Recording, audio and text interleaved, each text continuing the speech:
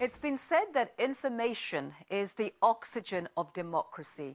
Nowhere is an independent media more needed than in a place like Somalia, which has seen over 16 years of violence at the hands of domestic warlords and foreign troops.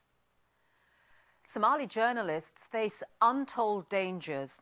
Here's the story of a group of brave individuals and the terrible price they've paid to provide neutral reporting and a dialogue for peace in Somalia.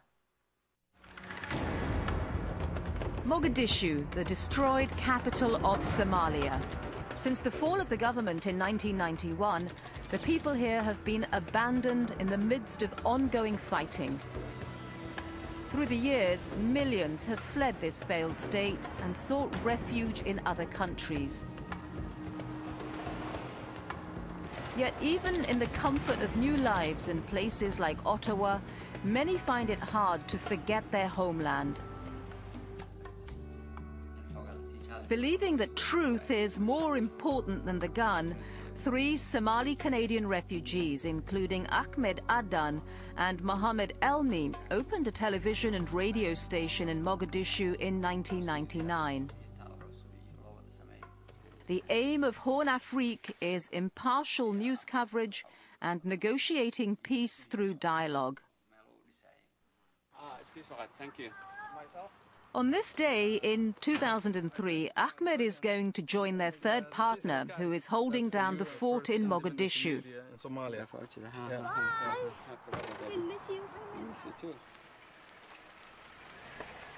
Because of the danger, they take shifts there. Mohammed will stay in Ottawa and look after all the families. Going back to Somalia, the hottest spot on earth, especially to go with a media, hot, conflict issue, thin line to walk on all the time. In Mogadishu, they are on their own. No government or embassy to turn to in an emergency. Ahmed is planning to stay for a year at the HornAfrik station, which employs 35 journalists and 15 technicians. The station must be protected at all times because of the ever-present danger. Ali Sharmake is the third partner. Since he's been coping on his own, there's a lot for Ahmed to catch up with about business and programming. Their vision is to foster peace in conflict and so prove that the word is more powerful than the gun. Their aim is to provide a voice for Mogadishu's voiceless citizens. The most important is the weaker one. Every day you realize another segment of the society that were marginalized. Mogadishu is a city of 1 million where there is no law and order. It's a perfect example of survival of the fittest. Each day, HornAfrik's television crews head out to cover Mogadishu's news, always accompanied by the station's hired militia. The reports they bring back contain information that allow the people here to make up their own minds about what's really going on in their conflict-ridden city. 10 years of devastation created a situation where no one is sure about their neighbors, about their family, about their community. This was an opportunity to create that environment where we know about each other. We know what's happening in every part of Mogadishu. All attempts to form a functioning government over the last 16 years have failed. Now a transitional government supported by Ethiopian troops and the United States fights opposition and insurgents. Our reporters are continually harassed. They're always caught up in the middle, and a number of times their cameras were taken.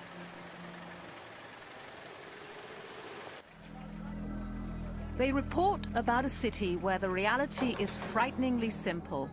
Those with guns will eat, those without face starvation. That's the gunfire. That's a gunfire now. What we heard now is a gunfire. It's just, it reminds you, all the time it reminds you the situation. You don't need to forget.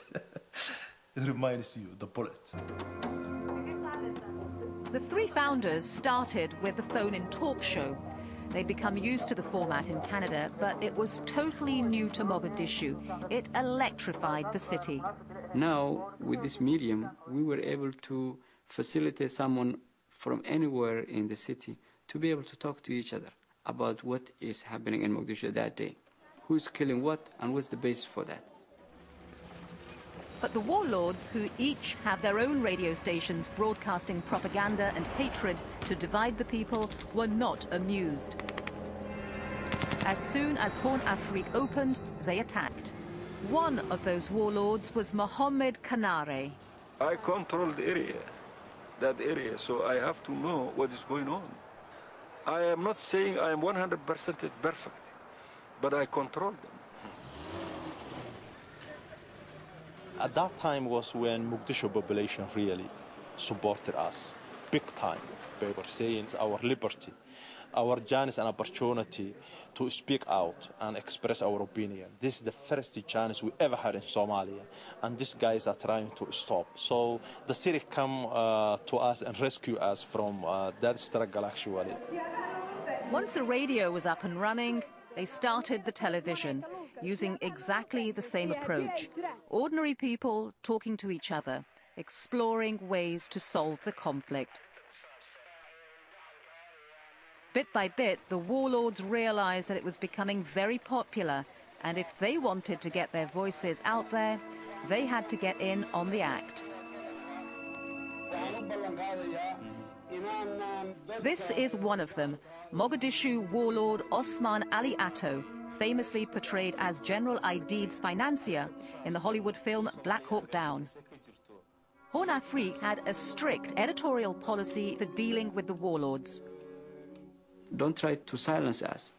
You have a position, we'll be prepared to give you the interview. But you also sit on the table and you accept calls from the people. It's very important that people will have the capacity to challenge you as well. We're not a propaganda machine for any particular person or group. For the evening program, they've invited 3 street children to come to the studio and talk about their lives. If you ask me to be a neutral between the dying child and the warlord that is killing, count me out. Here is a means to help. ku dhacay caruurta Soomaaliyeed ayaa dhibaatadaasi ay iyaga laftooda si laxaan leh u saameysay oo ay taabatay. As many children fall through the cracks, they tend to develop different skills. Some do menial services. Others actually are lured into the warlord business. And so in the end they become part of the militia.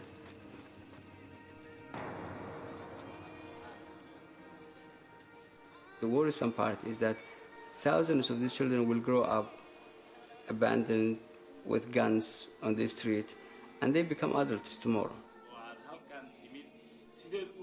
And they become the future of this society. And I don't know what will happen at them.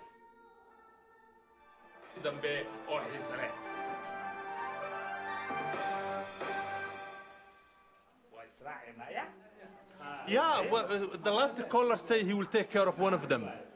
It was a beautiful program. I love it, really.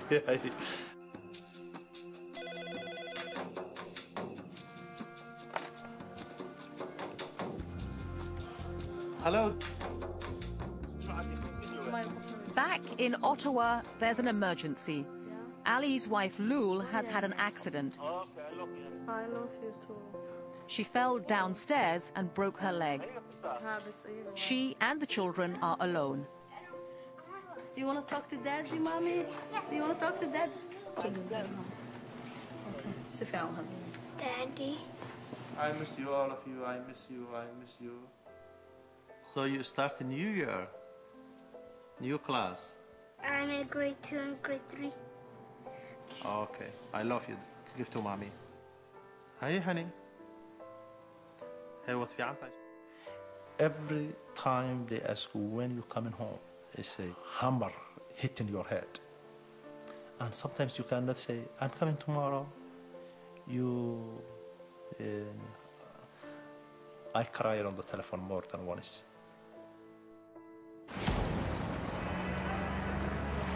Then, in January 2004, HornAfrik was once again attacked. Ali, are you safe yourself? Is all of you, are you safe? Yes, we are safe. No, is there anything particular concerning that instigated that they have to come and take over the station? There was a news item involves a book written by an Ethiopian scholar about Al-Ittihad al-Islamiyya of Somalia. Okay. And in some part of the book, they list the names they associated with Al-Ittihad. Al-Ittihad al-Islami is a Somali Islamic fundamentalist group which has been accused of ties to acts of terrorism and Al-Qaeda. We know that it is dangerous to operate in that part of the world. We know how delicate it is, that really things can fall apart. But unless somebody, either us or others, step in and take that danger that's on the edge, I don't think things will happen by themselves. HornAfrik did get back on the air, but it didn't get any easier as they encountered increasing friction with Somalia's dangerous new geopolitical realities. Its efforts for neutral reporting remained difficult, especially when it came to reporting about the marginalized. The importance of issue increases as those who involve the status of those involved decreases. During 2007, HornAfrik has been increasingly censored and at times closed down. In April 2007, it was shelled by Ethiopian troops, one of the foreign forces backing Somalia's transitional government. Just 4 months later, in August 2007, tragedy struck. An announcer at HornAfrik was shot dead as he arrived for work. HornAfrik co-founder Ali Sharmarke sped to the funeral, held the same day, a tradition in Somali culture. He spoke out at the burial, saying the killing was meant to prevent a real voice that described the suffering in Mogadishu to other Somalis and the world. He was a symbol of neutrality. Just a few minutes later, as he left the funeral, Ali too was assassinated. His car targeted by a remotely detonated landmine.